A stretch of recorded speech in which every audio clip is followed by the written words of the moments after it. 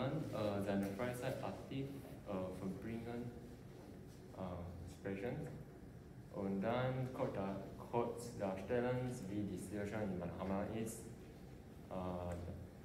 Danach möchte ich einige Vorteile und Nachteile nehmen und dann meine Meinung zu diesem Thema sagen.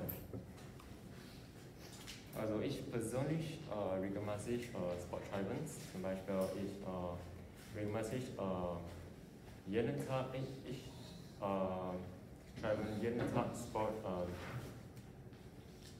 mit meinem Freund. One friend or many friends? Sorry? One friend or many friends? Mit one friend. Mit einem Freund. Mit einem Freund. Ich spiele Badminton und ja. Und in meinem Heimatland viele Leute spielen in meinem Heimatland spielen viele Leute Badminton. Badminton, Badminton und Fußball.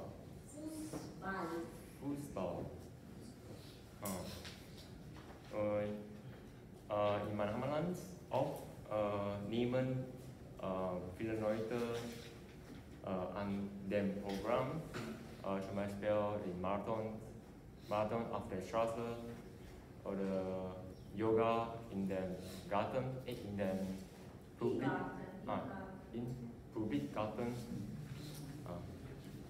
You mean participate? Teilnehmen an wen? Ja.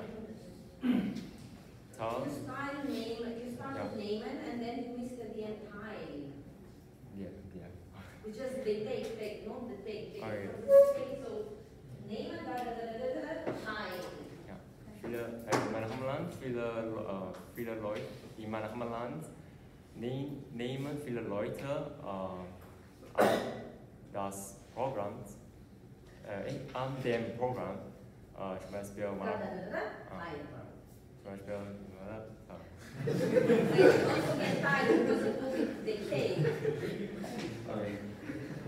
es gibt auch die Vorteile.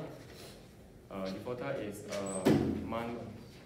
man will gesundes Leben leisten und Gewicht annehmen. Not abnehmen. Gewicht abnehmen, of course, reduce weight, lose weight. Annehmen is the wrong way. Gewicht abnehmen, Gewicht annehmen und abnehmen. Abnehmen. Und die Nachteile sind, man wird wütend sein und nicht konzentrieren. Zum Schluss sage ich meine Meinung. Meiner Meinung nach ist Sport sehr wichtig,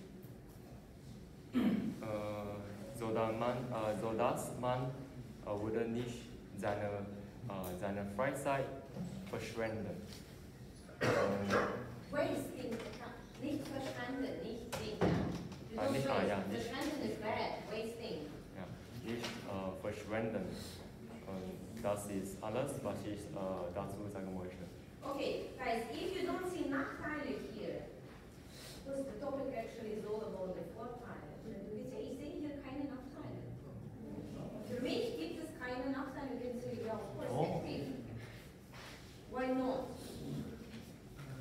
In this topic, aktiv, man bewegt sich, you didn't see also guys say, yeah?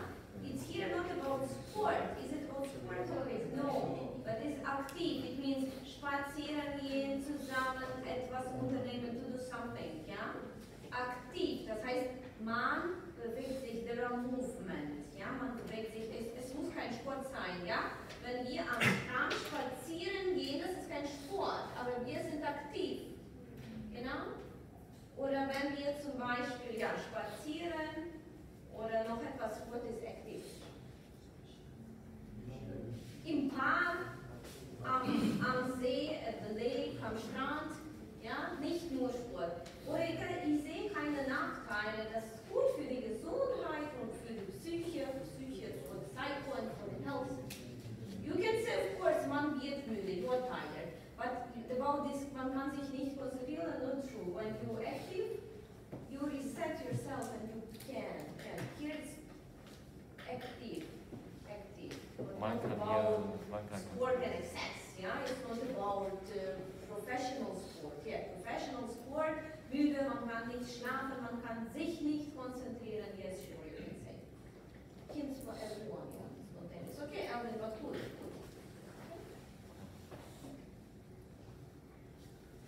Ich möchte gerne von meinen persönlichen Erfahrungen zum Thema, welchen Einfluss hat ein Chef auf die Motivation der Mitarbeiter sprechen und dann kurz darstellen, wie die Situation in meinem Heimatland ist. Danach möchte ich einige Vor- und Nachteile nennen und meine Meinung zu diesem Thema sagen. Ich persönlich hatte einen guten Chef, wenn ich ein Praktikum gemacht habe. Das gefällt mir gut. Und in meinem Heimatland hängt von innen ab. Ein Vorteil ist, wenn man gute Motivation bekommt, wird man seine Arbeitsleistung verbessern.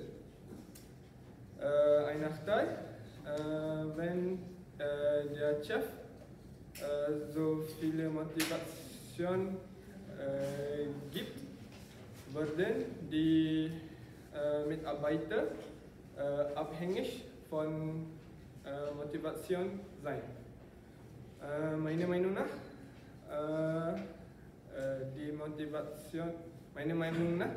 kann die Motivation das Arbeitsklima machen, weil die Mitarbeiter gute Stimmung haben.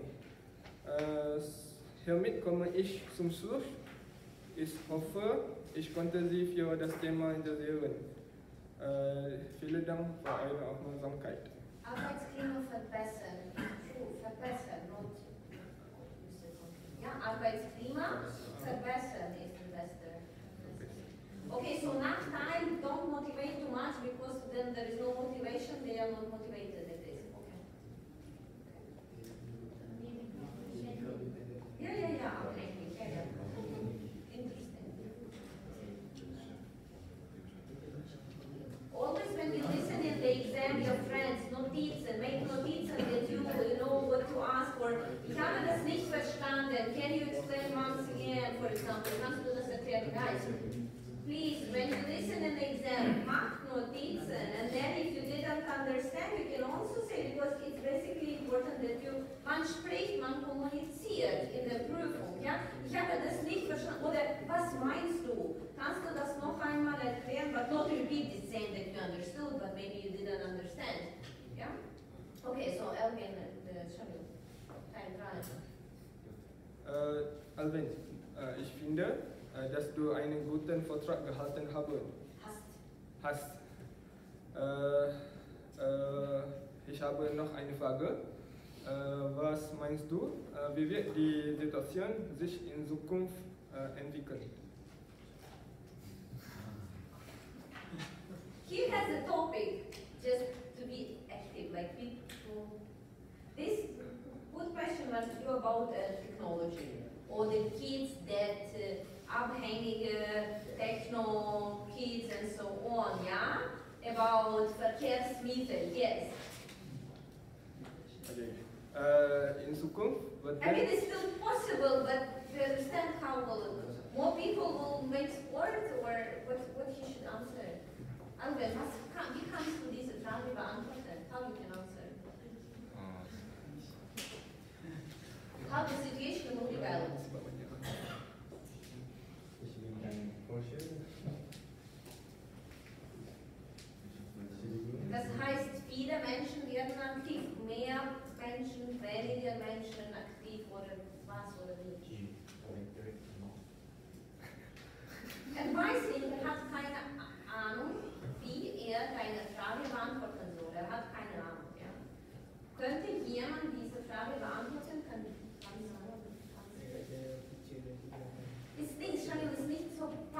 zu diesem Thema, ja?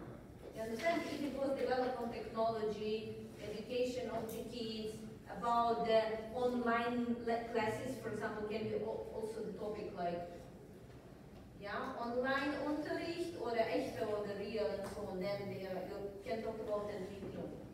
Another question then.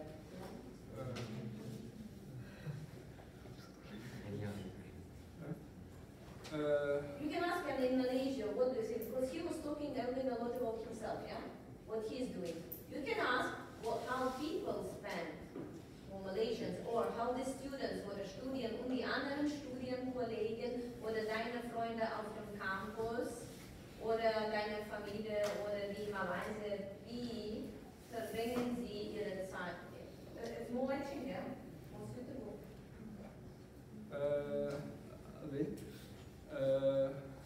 Wie kannst du deine Freunden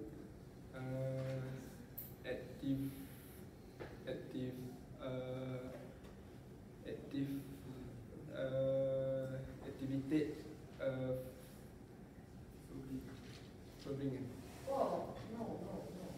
Wie verbringen deine Freunde ihre Freizeit? Wie verbringen deine Freunde, your friends, their free time, ihre Freizeit? Oder sind deine Freunde aktiv? Sind deine Freunde in der Freizeit aktiv? Like this, simple. Sind deine Freunde aktiv? Wie verbringen deine Freunde Freizeit? Ja, mein Freund liebt in der Berge zu wandern, aber ich mag es nicht. Normalerweise schreibe ich mit anderen Freunden, zum Beispiel, normalerweise verbinden meine Freizeit mit anderen Freunden. Wir machen, was ich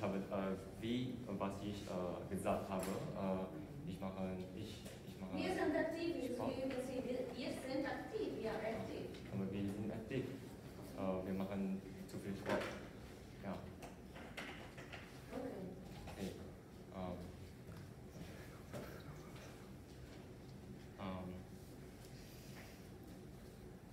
Samuel, wenn du Chef warst, He was no chef.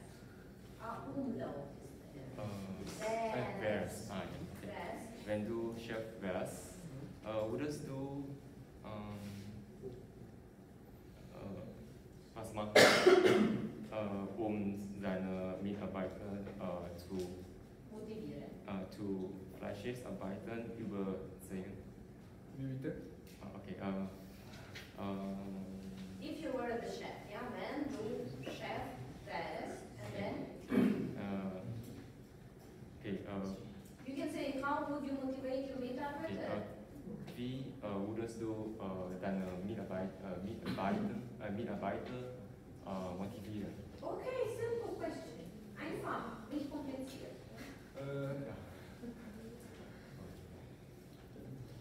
Ich würde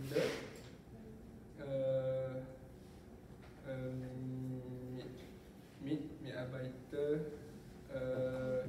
essen. Forget it.